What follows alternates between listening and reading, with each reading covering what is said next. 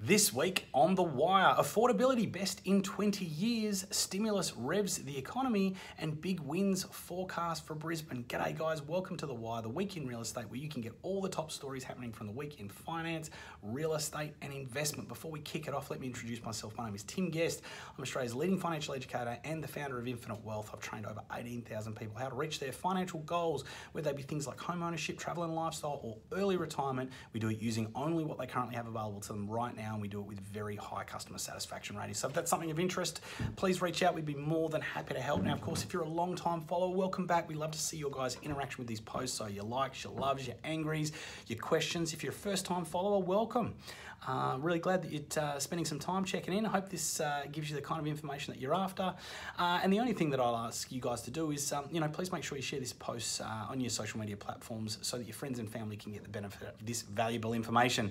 But let's get into the top stories happening this week. So affordability best in 20 years. So housing affordability is the best it's been in 2 decades, with mortgage repayments now consuming the smallest proportion of earnings since 1999. And this comes from the Housing Industry Association.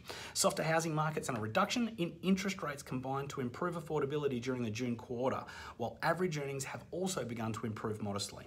For a home buyer with an average income purchasing a medium price dwelling, and that's assuming a 10% deposit, mortgage repayments will consume the smallest proportion of their earnings since 1999. And this comes from HIA senior economist Jordan Murray.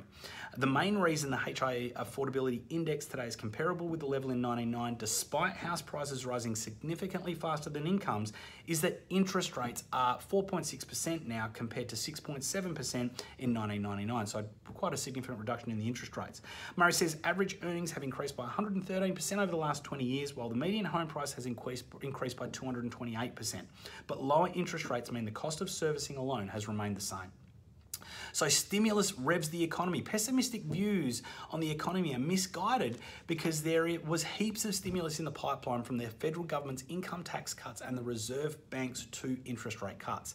Deloitte Access Economics partner Chris Richardson says in his latest Business Outlook report that people had misinterpreted the RBA's interest rate cuts in June and July, and the central bank could have done a better job at communicating the reasoning.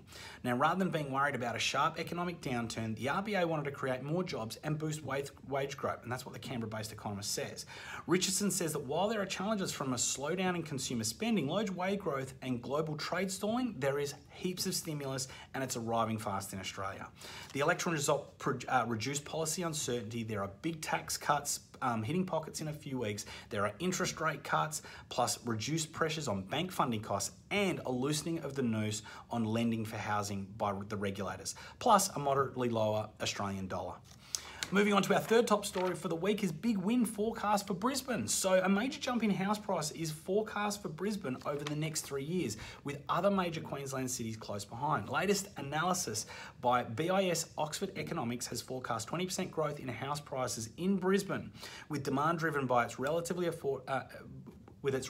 affordability compared to the other large capitals, and a pickup in positivity. The residential property prospects, this was from 2019 to 2022, also predicts solid growth in Adelaide, 11%, Canberra, 10%, and Perth, 7%.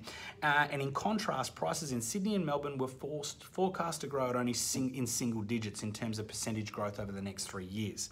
The latest Deloitte Access Economics Business Outlook has predicted Queensland will be among the biggest beneficiaries of a major shift in the economy, with stimulus coming out of rising coal prices pushed by Chinese demand, expectations that farmers will have a better season, and rising house demand driven by interstate migration.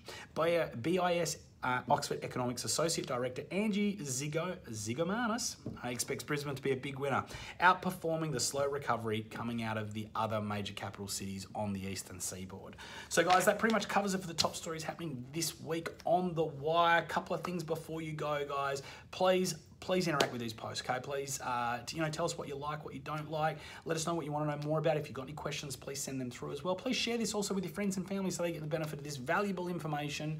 And stay tuned for our Just Ask Tim video series that I'll be coming out probably on Tuesday next week. So keep an eye out for that. If there's something that you want me to talk about in more detail, please send it through. I'll be more than happy to discuss it for you guys. But that's pretty much all from me. I hope you guys have a great rest of your week. Have a great weekend and look forward to speaking to you early next week. Thanks a lot, guys. Speak to you soon. Bye-bye.